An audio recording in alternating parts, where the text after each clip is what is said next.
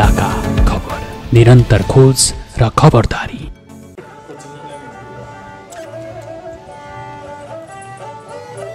बागलुङ जिल्लाको बागलुङ नगरपालिका 7 तितौरेको एक परिवारलाई भनौँ भने कसलाई भनौँ नभनौँ भने मनको घाउले झन झन पीडा थपिदिएको छ। उमेरले 7 वर्ष, नाम झरना कार्की। उनको शरीरको टाउको भागभन्दा उनी केही चलाउन सक्दिनन्। उनको मन्द दिमागसँगै उनको शरीरका हात खुट्टासँगै शरीरको केही पनि भाग चलाउन सक्दिनन्। उनकी फुपू हेमा कार्की घरतीका अनुसार झरनाको आमाले पनि उनलाई जन्म दिएको 3 वर्षमा नै छोडेर गएकी छिन्। हजुरआमा देवी कार्की आँखाभरि आँसु लिएर सहयोगको याचना गर्नुहुन्छ। यो नातिनी हो, यो अपङ्ग छ, केही सहयोग भयो भने केही उपचार गरेर केही मिल्छ कि सहयोग भनेर। नमस्कार, मेरो नाम हेमा कार्की घरती।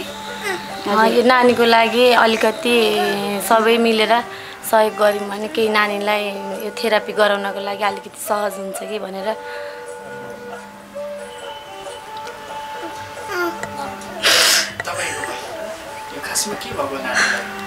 नानी त पहिला त राम्रै जन्मेको, पछि 24 घन्टा रोएर पोखरा पुर्याउँदै आइसियुमा 24 दिन आइसियुमा टाउकोमा चाहिँ ब्लड जमेर उसको हात खुट्टाको पानी थुत्दै मेरो डन्डैबाट उँधो चल्दैन।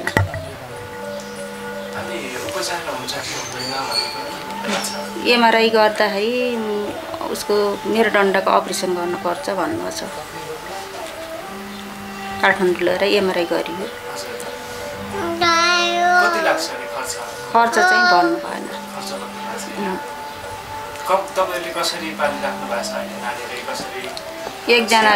एकजनाले थुप्रोको यसलाई हेर्ने, खाना खुवाउने, घरको काम गर्ने गर्छु।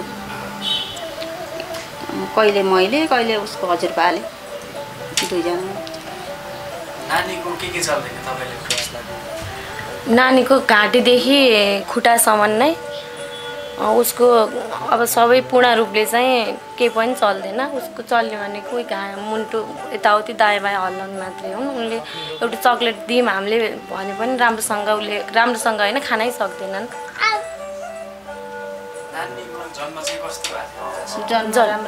जन्म अपरेसन गरेर जन्मेको बच्चा हो।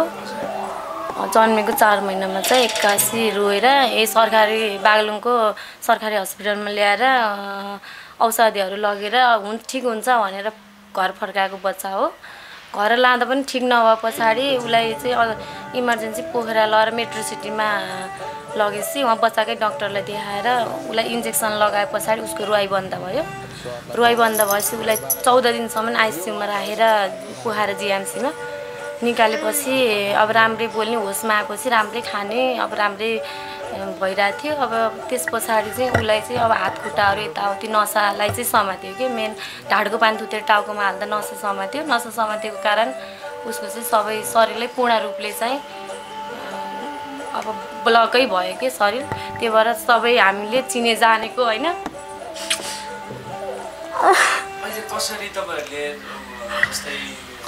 नानीको स्याहार सुसारको लागि परिवार कस्तो तपाईहरुको? परिवार नि एकदमै निम्न भनेर त्यस्तो निम्न पनि होइन। अब अहिलेसम्म यसरी मागेर यस्तो सहयोग गर्नुपर्छ भन्ने नि थिएन नि त। अब नानीलाई अलिअलि भएको पैसा चाहिँ पहिल्यै सकाइयो। त्यस पछाडि उसले भत्ता खान लगाएको नि 2 वर्ष जति भयो।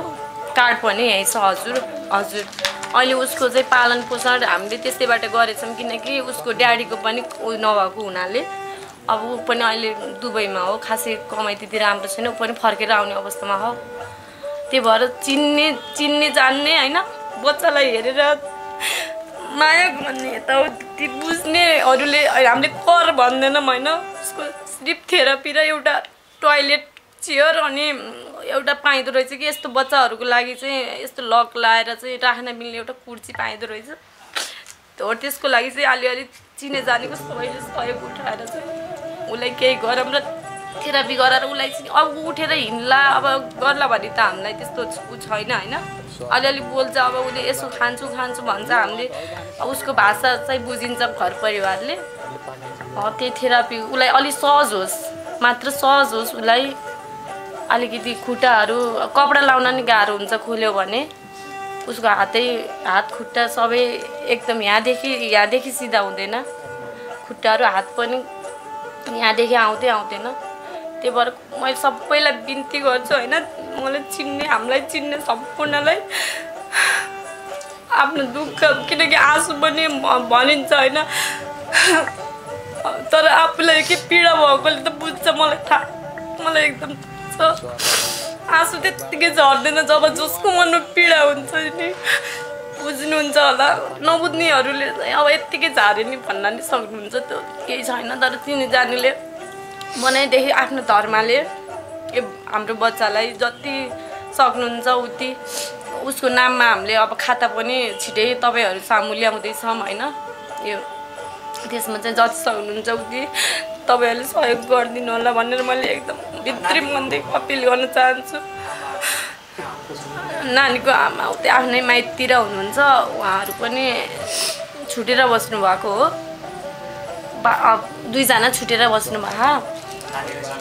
जन्मदेखि लगभग 3 वर्षसम्म आफैले राखेर त्यस पछाडि छुटेको नि त्यही भयो, 1.5-2 वर्ष जति भयो। उहाँहरू चाहिँ आफ्नो गर्नुभयो। भाइ पनि अब केही होला यताउति भनेर भर्खरै हो 2 वर्ष जति भयो दुबई गएको, त्यहाँ पनि राम्रो नभएर भाइ पनि आउँदैछ।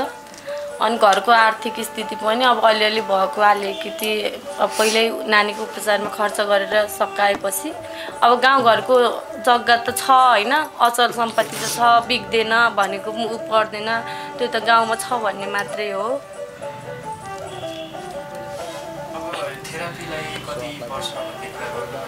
थेरापी त भन्नुभएको छ, थेरापी त जहिले गराउँदा नि मिल्छ होइन थेरापीको लागि। अनि अब उसलाई थेरापी मात्र थेरापी त अब उसले सरकारी उसबाट नि पाइरहेको हुन्छ, पाउँछ उसले अझै पनि।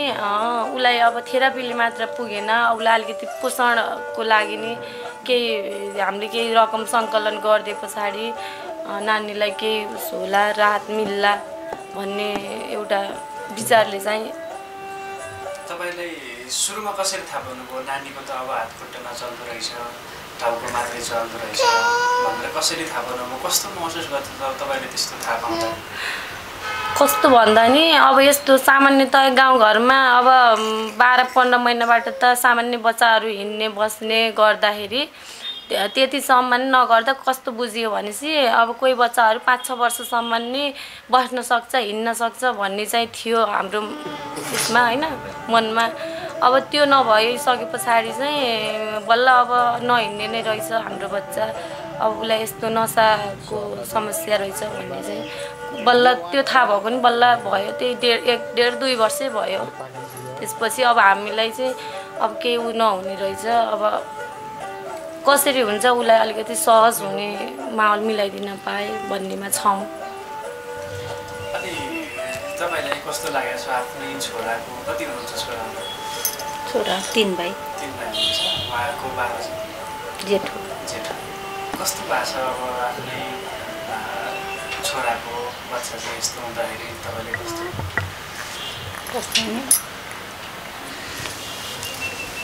यो त पीडा त यस्तो के देखाउनै सकिन्न के, पीडा त जस्तोसुकै समस्या होस् होइन, पीर शब्द एउटै भने त्यहाँ पिर पर्ने तरिकाहरू मात्र डिफ्रेन्ट हो, फरक हो होइन, त्यो त भन्नै सकिन्न क्या। जस्तोसुकै जे भने बरु नबोल्न ठिक रहेछ, बरु लाटो हुन होइन ठिक रहेछ। तर यस्तो अवस्थामा गुज्रिँदा त अब आजभन्दा भोलिभन्दा पर्सि हामीलाई यो नानी सबै रूपले अलिकति नहिँड्ने पनि बढ्दै जान्छ, उसको शारीरिक बनावट होइन सबै कुरा जाँदा अब महिला हो, छोरी हो, भोलिहान सबै कुरा उसले भोग्नै छ अझै, त्यो सम्झिँदा त हामीलाई धेरै नै दुःख लागेछ। कसरी अगाडि बढ्नुहुन्छ नानीलाई, कसरी चाहिँ हामीले चाहिँ उसलाई सहयोग गर्न सकिन्छ? जस्तै सहयोग गर्न चाहनुभयो भने उहाँले कसरी सहयोग गर्नु?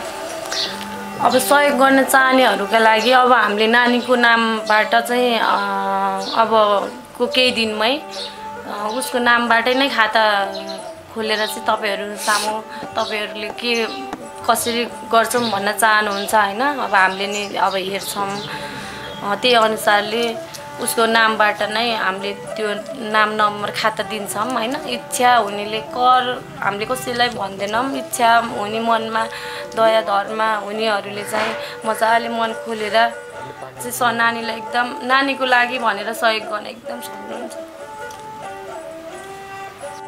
दर्शक महानुभाव, तपाईहरूलाई भिडियो हेरेपछि मनमा उब्जिएको प्रतिक्रिया कमेन्टमा लेख्न सक्नुहुनेछ। तपाईँ सम्पूर्ण सहयोगी मनहरूको लागि जोडिन चाहनुहुन्छ भने तल भिडियोको डिस्क्रिप्सनमा हामीले झरनाकी फुपू हेमा कार्की घरतीको नम्बर हामीले उपलब्ध गराएको छौँ। सोही नम्बरमा फोन तथा तपाईहरू व्हाट्सएपमा पनि जोडिन सक्नुहुन्छ। हवस् त, हाम्रा अन्य भिडियो हेर्नको लागि सब्सक्राइब गरिदिनुहोला। इलाका खबर हेर्दै गर्नुहोला। धन्यवाद।